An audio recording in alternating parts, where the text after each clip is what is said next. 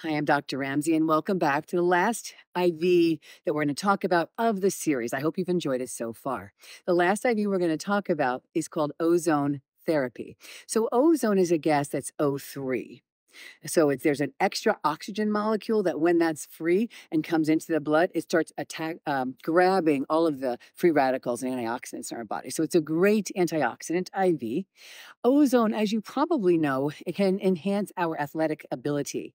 And the way ozone works is based on what we activate it with. So if we're going to take ozone to increase our athletic edge, we want to activate it with calcium. Ozone also trains the immune system, right? So let's say we have an autoimmune disease. All autoimmune diseases start in our gut. We do a specific series of ozone while we do a specific nutrition plan to eradicate those autoimmune diseases. And autoimmune diseases could be cancer, could be Sjogren's, could be lupus. There's so many different types. Some are easier to treat than others, but ozone plays a really big role in that. In autoimmune patients, we don't want to activate it with calcium.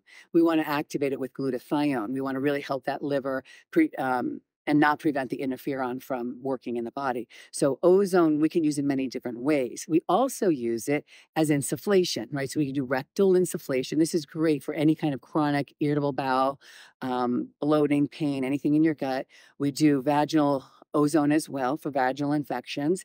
We have done bladder ozone, not often, but we have ear and nose, right? So any orifice, we can put ozone in, and it decreases the inflammation throughout the body, increases immune response within the body.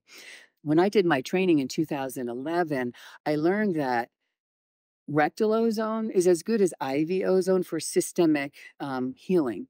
And 99% is as effective is pretty good because the IV takes about an hour. And the rectal ozone takes about 5 minutes. So it's really going to be up to you. But the more ozone we take, the stronger our immune system is, and the better we are athletically as well. Thank you so much for listening. We'll be back next week with the first of the supplement series that we're going to bring next. Bye-bye.